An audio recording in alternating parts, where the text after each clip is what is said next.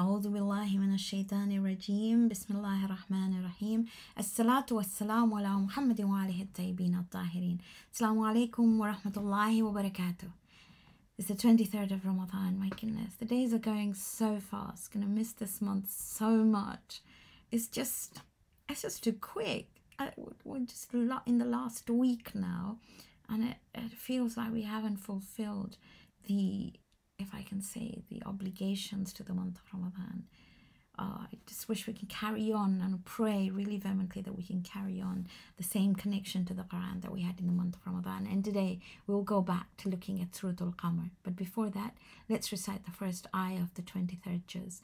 أعوذ بالله من الشيطان الرجيم بسم الله الرحمن الرحيم وما لي لا أعبد الذي فطرني وإليه ترجعون. Now this was said by Habib the carpenter to his people when he was actually trying to explain to them to follow the prophets, and they wouldn't listen. And he said, don't you understand what they're trying to tell you? وَمَا لِيَ لَا أَعْبُدُ, why should I not serve him? الَّذِي فَطَرَنِي, who created me, who made me, who brought me into existence. وَإِلَيْهِ تُرْجَعُونَ, and to him I will return. It's not rocket science. It's very, very simple.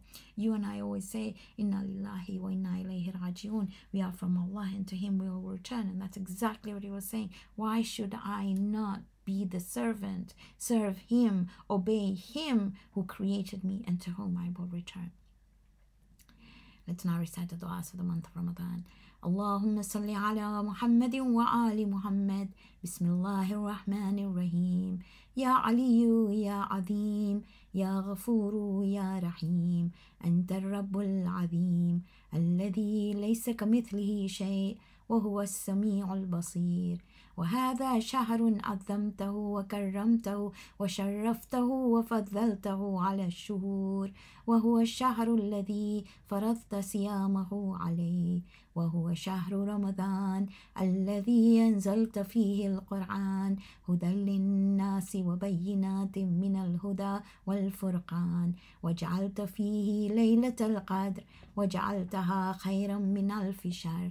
فيا ذا المن ولا يمن عليك، من علي بفكاك رقبتي من النار، في من تمن علي وادخلني الجنة برحمتك يا أرحم الراحمين. اللهم صل على محمد وآل محمد. بسم الله الرحمن الرحيم.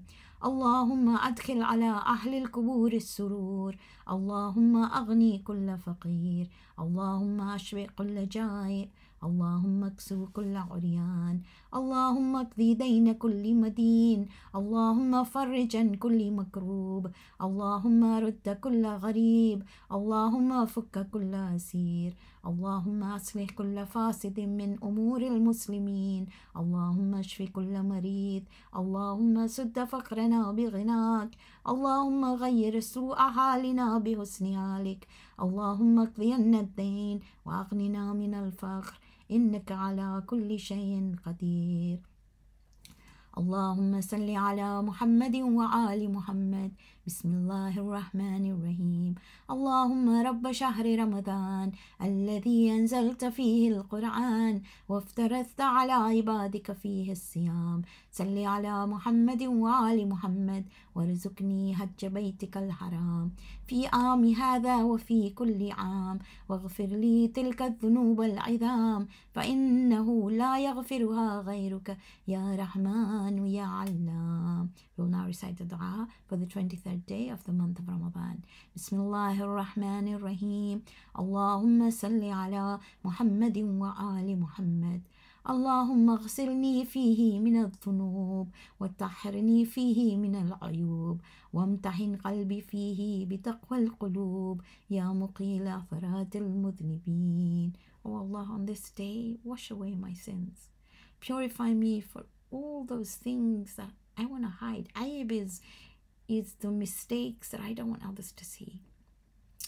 Examine my heart so that I might be able to achieve God consciousness in my heart. Oh, he who overlooks the shortcomings of those who sin. Call him by this name, Ya Muqila Tharat al-Mudhnibin. Such a beautiful name of Allah. But today we're going to go back to Sura Al Qamar. Now let me just give you a reminder. You know Sura Al Qamar was Surah number 54.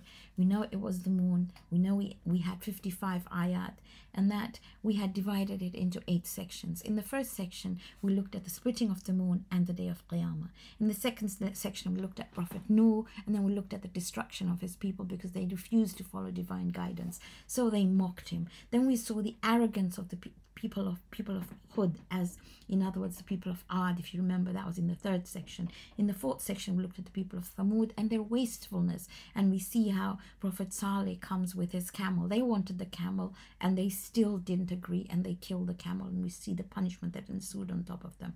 And finally we looked at section 5 when we looked at Prophet Lut, and we saw that these people caused hurt. They kidnapped people, they were shameful, they did shameless stuff, and they abused people. So we looked at the destruction that came upon them as well. And today we're going to look at Prophet Musa and Fir'aun.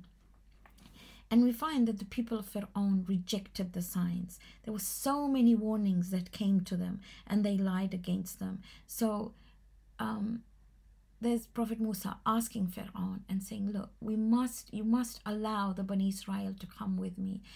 And he says no first. Then he agrees when all these different signs comes. There's a drought, there's hailstones, there's locusts, there's beetles, there's frogs, the water of the Nile becomes red like blood, and then there's a plague on livestock. And every time there's a sign, he says, okay, you can take them.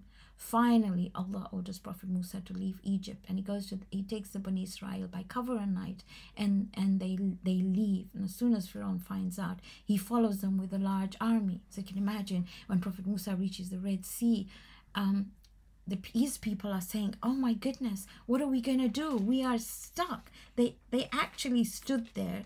Quran says it's quite beautiful in Surah Al-Shu'ara.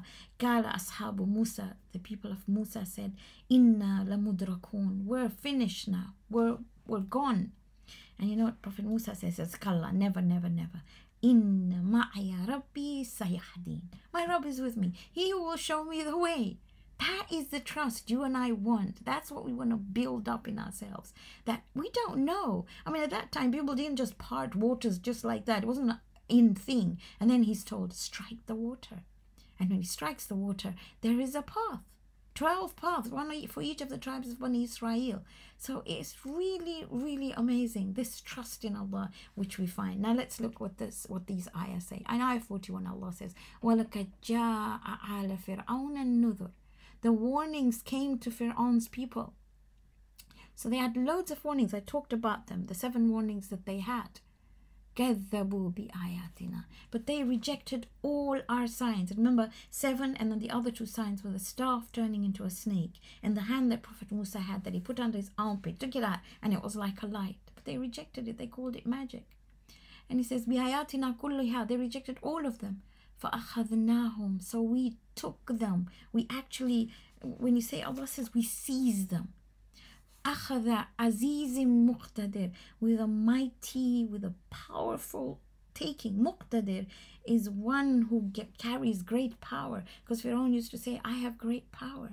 But look what happened to him, because he was disobedient to divine guidance. And it's for something for us to think about. So inshallah, we will continue to looking at Surah Al Qamar tomorrow, and tomorrow we will look at the next section, that is section number 7. So let us pray to Allah subhanahu wa ta'ala to grant all our marhumin maghfirah. Let us recite Surah Al-Fatiha, and for shafa of all those who are ill, and to provide relief for all those who are in trouble. Bismillahir Rahmanir Rahim. Alhamdulillahi Rabbil Alameen. Ar-Rahmanir Rahim. Maliki Yawmiddin. Iyyaka na'budu wa iyyaka nasta'in. Ihdina as-sirata al-mustaqim. Sirata alladhina an'amta alayhim. Ghayril maghdubi alayhim waladdallin. لي 5 أطفي بها حر الوباء الحاتمة المصطفى والمرتضى وابناهما والفاطمة. جزاكم الله خير. إن شاء الله I'll see you tomorrow. في أمان الله الكريم.